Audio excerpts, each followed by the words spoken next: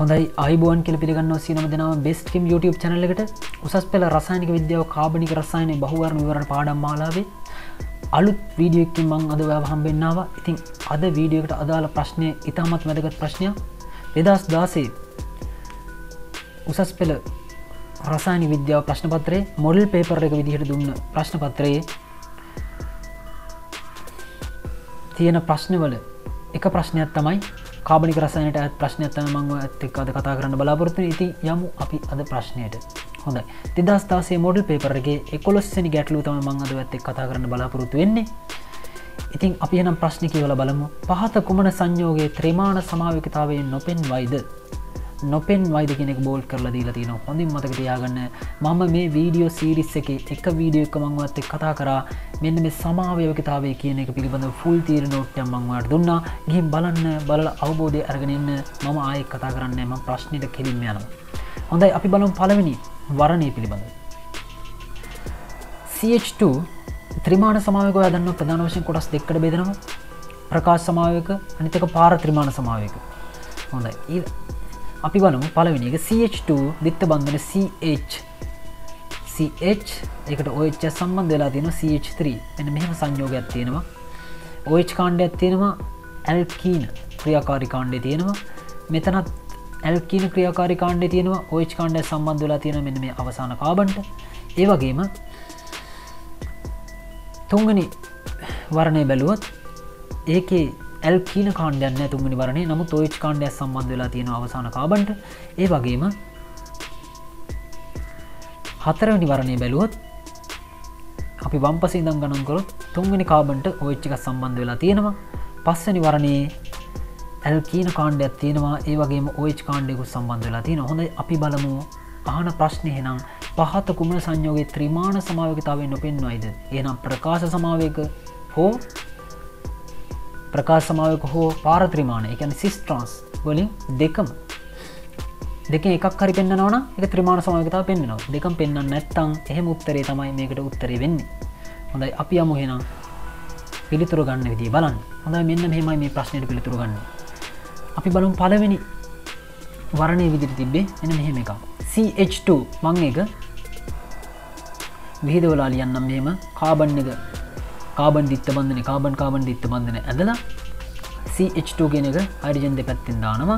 ඊට පස්සේ අනිත් CH කියන එක මෙහෙම දාලා මෙන්න මේ සංයෝගය මෙතනින් හදන. ඔයාට පේනවා පාර ත්‍රිමාණ සමාවයකතාවය. ඒ කියන්නේ ජ්‍යාමිතික සමාවයකතාවය මෙහිදී ජ්‍යාමිතික සමාවයකතාවයක් පෙන්වන්නේ නැහැ. මොකද කාබන් දිත්ත බන්ධනේ දෙපස මෙන්න මේ හයිඩ්‍රජන් එක සමාන අණු දෙකක් තියෙනවා. මේ දෙක අසමාන වුණොත් තමයි සිස් ට්‍රාන්ස් පෙන්වන්නේ. මේ පැත්තේ නම් අසමානයි. දකුණු පස හයිඩ්‍රජන් තියෙනවා. තව මෙහෙම සංයෝගයක් තියෙනවා. දකුණු පස හයිඩ්‍රජන් පරමාණුවයි මෙන්න මේ වගේ සංයෝගයක තියෙනවා. ඒකින්ද ඒ දෙක නම් අසමානයි. නමුත් වම් පස සමානයි. මේකින්ද මේක ජ්‍යාමිතික සමාවයකතාවය පෙන්වන්නේ නැහැ. නමුත් අසමමිතික කේන්ද්‍රයක් නැත්නම් කයිරල් කාබන් අසමමිතික කාබන් පරමාණුවක් තියෙනවා. මොකද sp3 මුහුණුකරණයට ලක් වුණු කාබන් පරමාණුව වටා හයිඩ්‍රජන් එක්කොත් මෙන්න මේ ආකාරයේ සංයෝගයකුත් CH3 කාණ්ඩයකුත් OH කාණ්ඩයක් කියන එකිනෙකට අසමාන කාණ්ඩ හතරක් පිහිටනවා. ඒකින්ද ප්‍රකාශ සමාවයකතාවය පෙන්වනවා. හරි එහෙනම් නොවන්නේද කියන පිළිතුර නෙමෙයි. එහෙනම් එක පිළිතුර වෙන්න බෑ. ත්‍රිමාණ සමාවයකතාවය පෙන්වනවා. මොකද ප්‍රකාශ සමාවයකතාවය පෙන්වන නිසා ත්‍රිමාණ සමාවයකතාවය පෙන්වනවා. දෙවැනි එක බලමු අපි.